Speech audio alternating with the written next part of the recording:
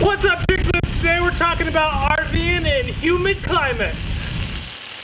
Let's do this. Hey guys, my name's James. And I'm Ashley. Last year we sold our house and we're traveling across the country with our kids. Hi, my name's Goose, and this is Maverick. Come join us. What's up, guys? Since we are all on lockdown right now, I figured I would make a good old tips and tricks video, something that we have learned just recently within the past 6 months or so of traveling. In the past 6 months, we have been up in the Pacific Northwest the majority of the time, if not actually all of the time in the past 6 months, which means we have been here through the entire winter. And let me tell you, the winter in the Pacific Northwest is not the time to RV here. It's relentless non-stop moisture, whether it be the 80% humidity outside or 100% while it's raining, or it's just the constant cold temperatures. You don't get a break from the moisture. And that is where all of this knowledge is coming from that I really wanted to pass on to you guys. So I'm gonna break today's video up into 2 sections for you: short-term travels into humid climates and long-term travels in humid climates. And I'm gonna make that designation at about 2 weeks, maybe 3 or 4 weeks for short term, and anything over a month for long term. So without further ado, let's jump right into it. Short term trips. So if you were going to be going to, say, Florida or Louisiana, anywhere in the South where you have humidity issues, there are a few things you can do there that you can't do, say, up here in the Pacific Northwest. When you're in those southern states where it warms up during the day, usually your humidity levels drop down at certain times, or it's just not constantly gray and rainy like it is up here. I would say in the Pacific Northwest, about 80% of the time, it's gray, rainy, and probably at the 80% humidity mark. But down there, when it does drop down below, say 30 or 40% humidity, if you open up your windows and just circulate that air as much as possible, that's why you have the fans in your bathroom. That's why you have the fans above the stove. Get all those windows open and just push that air through your rig, and that will really help you with your humidity levels. It'll help you with that condensation buildup on your windows, because the death of RVs is if you just leave that condensation on your windows, leave that condensation in the backs of your closets, behind your couches, on the slide.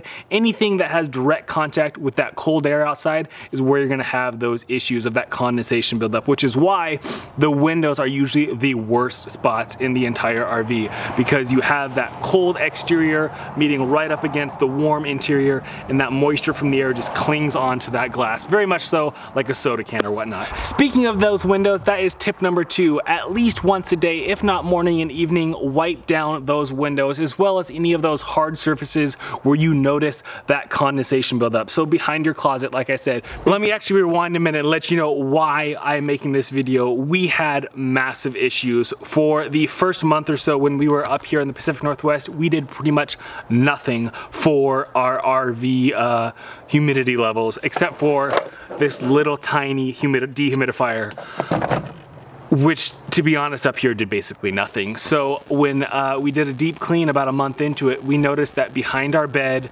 behind our couch, and a lot of those areas that we didn't wipe down ever, we had mold. And Ashley noticed it in her lungs because she has asthma, and so she's far more susceptible to that kind of thing. So that's what I don't want for you guys. I don't want you guys to not notice that humidity buildup behind the couch or in the backs of your closets, because your sleeves will absorb that moisture and then get mold and mildew, and you'll just have all sorts of issues. Maybe if it isn't your rig, it's not bad enough to cause wood rot, it could cause health issues or just ruin things. We've got mold stains on some of our curtains back there that we didn't notice, and I don't want that for you guys. Another short-term tip solution is placing towels and rags beneath those susceptible areas. So I know one of our areas that got a lot of condensation buildup is the window behind our bed, as well as the wall behind our bed. So we rolled up a towel, like a beach towel, and had it laying across the back of our bed. So anytime those drips and that moisture went down between the wipe down sessions, morning and night, it would catch those and keep it from getting soaked into the bed or into the wallpaper or into that area where the bed touches the wall and gets mold. Okay, the next tip I have for you guys is a great one that uses no power at all. There are a lot of manufacturers out there, such as Damp Red and other things, that make those crystallized beads that absorb moisture, and some of them that I really highly recommend are the ones that you can specifically hang up in your closets. Those are amazing because you can set it and forget it, and then about a month later, depending on how humid it is, you can take that out and put in a new one. And that isn't going to solve all your problems by no means, but it is going to be a great help in trying to keep that closet and other areas that you just don't think about from getting that humidity, that condensation buildup. So whether it be the buckets that you can place here or there, or the hanging ones, any place like that, maybe in your underpass you can stick those just to try and help absorb some of that humidity. Again, these are great short-term solutions. And my last short-term solution for you guys, if you have power, if you can afford to run electric power versus propane, always go with electric, because propane furnaces in your RVs produce moisture. It's the air coming in direct contact with that flame that produces moisture. So when you can, use your electric space heaters, such as this one we have in our kids' room, or this one that we have up in our master bedroom. Or a lot of rigs these days actually have fireplaces built in, so highly recommend using those when you can. Okay, let's move on to some more long-term solutions. For those of you that are gonna be in a humid climate for over 2 weeks, I highly recommend doing everything we just talked about, but also investing in a dehumidifier. And right now in front of me, I have 3 different dehumidifiers that we have not only tested, but have used for the past 6 months, if not the past 2 years. Our first humidifier we got is this little guy down here, and this is probably the most popular one you see in RVs, because this is great for storage solutions. Really, I think that's the best case scenario, is you can put this in your rig and it will keep that humidity out, that minor humidity out when it's in storage. Or maybe when you're RVing in Florida and whatnot, this just helps pull a little bit of that moisture out. But when you're in an area like the Pacific Northwest where you have 80, 90, 100% humidity, this doesn't, it's like a drop in the bucket. It barely does anything. And that's when we upgraded to this guy, the middle of the road level. And we were for sure, oh, okay, the $30 one didn't do it. Let's upgrade to the $60, $70 dehumidifier, and that will help us out.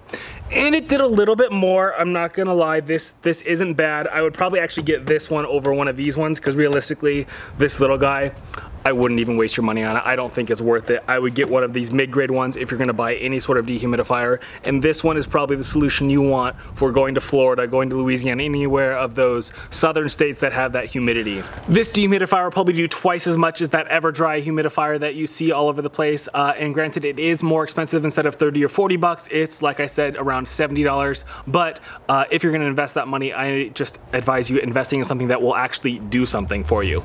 But if you want a long-term solution, if you don't want that condensation buildup on your windows in the morning, if you don't want to have to worry about black mold or mildew coming behind your couches, I suggest investing in something like this, which is a full-size dehumidifier. I believe this is capable of dehumidifying up to 1,500 square feet, and since we're at about 300, 400 square feet, we are more than sufficient. And let me tell you, when we bought this, it made a world of difference. We went from having to wipe down our windows every morning and every evening and having all those condensation problems like I was telling you about, to it being bone dry. We no longer have to wipe down our windows. We no longer have that condensation buildup behind the couches, in our cabinets, or anything like that. Oh, that's a tip I forgot to mention earlier. Another thing you can do to help that airflow is at night, maybe open up your cupboard doors. Opening those up will allow that airflow and help prevent condensation buildup. But we don't have to worry about that anymore because of this dehumidifier. It made a world of difference. We went from basically wiping down constantly to hardly having to wipe anything down at all. Now granted, if we're cooking, such as boiling water, or putting things in the oven, or maybe we're just all in the same room, when you get 4 or 5 bodies in one room, you're gonna get some condensation buildup. But in general, this thing takes care of all of those issues. I no longer have any worry or fret about getting any sort of mold or mildew issues. And we would wake up in the mornings, and not only behind the beds and behind the couches and in the closets, but the highest susceptibility areas, those windows which you can never get rid of the condensation on, were bone dry.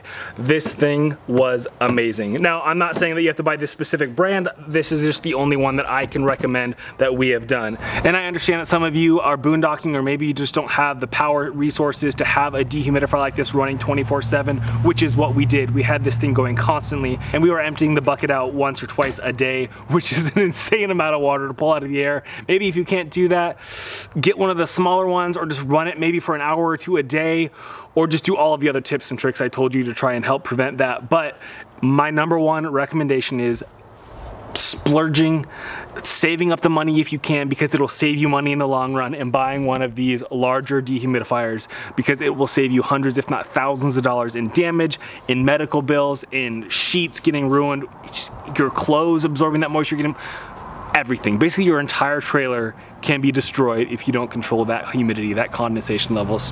One of the things I suggest getting if you're going to be traveling to humid climates, whether it be short-term or long-term, is getting a humidity gauge. It really helps you know what you're at and if what you're doing is working, because for the longest time we thought that that little tiny humidifier was doing its job and it just wasn't. By the way, can you tell we just filmed the raining scene?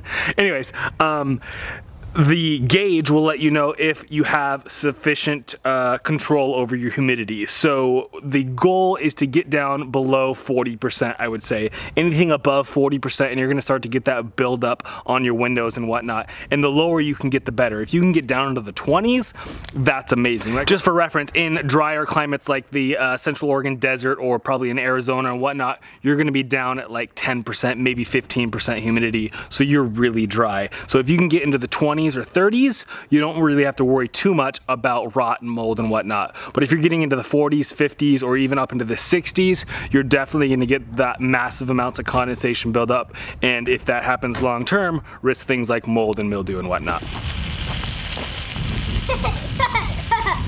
Are you getting me? I'm pretty sure. Let's put it back up in the air. Straight up, not straight up, straight up. You are peppered. What's up, guys? Today we're talking about RVing in humid climates. Let's do this. Well, that's gonna do it for today. Thank you so much for watching. Hopefully you got some tips and some tricks out of this. Let me know down below in the comments, what do you do to help prevent humidity, or what have you seen others do that maybe I forgot to touch on? Leave me a comment down below and just let me know what you would like to see next. I am hoping to make some more of these tips and trick tutorial videos while we're in lockdown here in Central Oregon. I hope you are staying safe. I hope you are finding a way to get out there and have some fun, because remember, guys, life is an adventure. Stay positive, get out there when you can, and make some memories.